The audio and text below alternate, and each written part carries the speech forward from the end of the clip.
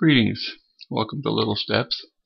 My name is Tim, and you can contact me at howdoidothisone@yahoo.com. Thanks for tuning in today. We're going to cover a few basic lessons today on the Paint.net program. Now, be aware that the Paint.net program is a free program. You can get it at Paint.net for free download. You can also get some add-ons on that website. Once you've downloaded it and you've installed the program, you can go here. You can click on the help drop down, and it will give you the actual option to donate, which I do encourage you to do that. These people work very hard for this program. They're trying to make it better. The program is open source, which means you are free to use the program. The plugins, however, are not always free. So please, if you do download the plugins, be aware that these people are working very hard to make some of these options available to you and some of the advanced features in this program available to you. So please try and support them. If you can send them a donation, I do encourage you to do that. The reason I'm strongly urging you to do this is because if you go out and you pay for the Photoshop program or the photo paint programs, they do incur quite a bit of cost. I understand that they are in the neighborhood of over $700 to $800 for the paint shop program. I do not advocate at any point stealing software. However, if you can find a way to use software more effectively and less expensively, I do encourage that as well. If you, on the other hand, use the software every day and you're making a living at it, please go out and buy the commercial software. It's better for you, and it does support the people who work very diligently to make these options available to you.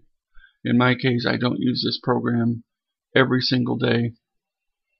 I certainly can't afford, because I'm not a graphics artist and I'm not doing this kind of work for a living. I can't advocate spending that kind of money, and I wouldn't advocate that you do that as well. I do recommend, however, you support these people. Pay for whatever it is that you're using, and or send donations if you can, and encourage them and support them. They do work very hard to do this. Anyway, back to the program. The first things I want you to note are, again, the toolbox or the tool drop down. Now, you will note the tool drop down is available on your menu bar. You can't always see your menu bar in this particular window because I'm using this free quick capture program, so be aware of that. What you can't see is, in fact, this window right here for your color box or your color selection window, your history window, and your layers window.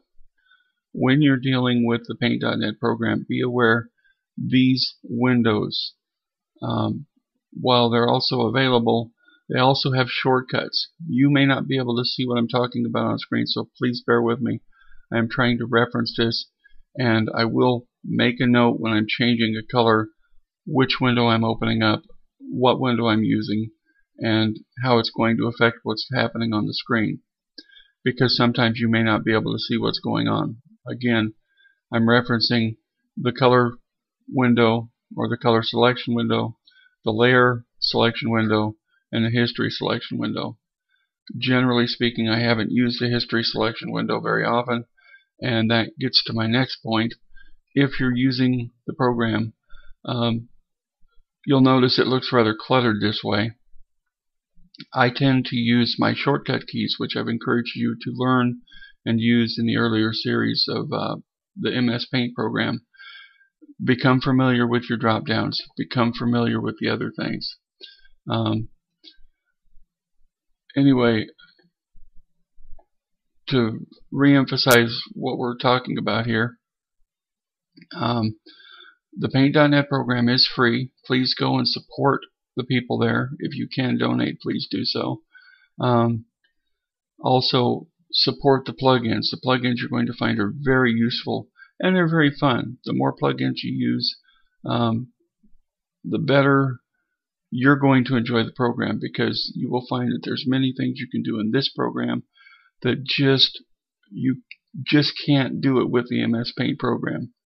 The MS Paint program is a basic program, but you can do an awful lot with it if you learn the tools correctly. Be aware that this program, the Paint.net program, is free, but there are some add-ons that you can get that are really cool.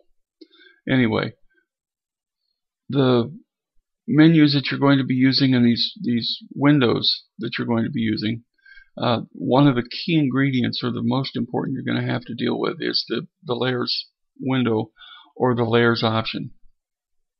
The MS Paint program works on a single layer premise. You open up a window, you put something on the canvas, and you save your work. If you utilize the Paint program creatively, you can open up several paint windows, and you can use the several paint windows to stack your work on top of each other carefully, and you can come up with some effects that are similar to the stacking or layering of these options here using this drop down right here. Be aware that the cellulose sheets that they used when they were first animating the Disney series or Disney movies is the same principle that we're using in the paint programs that we use today. Your Photoshop and this particular Paint.net program use the same cellulose theory, if you will, or the basic concept of it, to stack layers of clear sheets and then utilize each sheet as an independent picture to stack everything up and make it look like a three-dimensional shot or a three-dimensional picture. So please be aware of that, and please become familiar with the fact that that's what we're doing. Again, I will try referencing the different layers. I will try referencing specifically the colors and how they interact together. You can't see the drop down on the actual program if I switch over to it, but you in your colors have your primary and secondary colors. You will need to learn to manipulate these colors, learn to use your prefab colors, learn the different options here at the bottom for your layers, learn how to stack and view them, and believe it or not, as you change the order of each stack on your layering, it will dramatically change the effect, as well as let me step over here.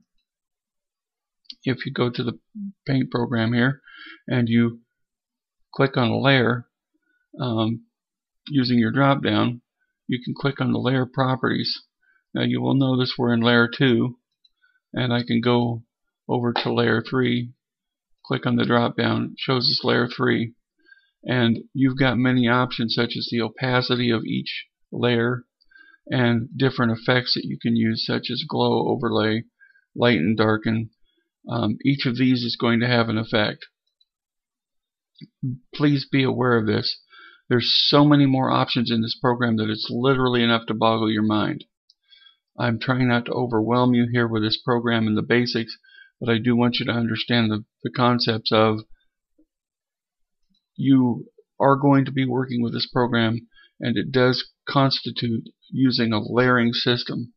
If you're unfamiliar with that, it's going to be very confusing. And if you're unfamiliar with your basic tools and your tool drop-down menu, please go review the MS Paint series that I've done. It really will help you if you understand the basic concepts of the tools and how they work, how they put pixels on the canvas. Anyway, please review this. Please enjoy my series, and please tune in for more of my videos. Thanks again for watching, and have a great day.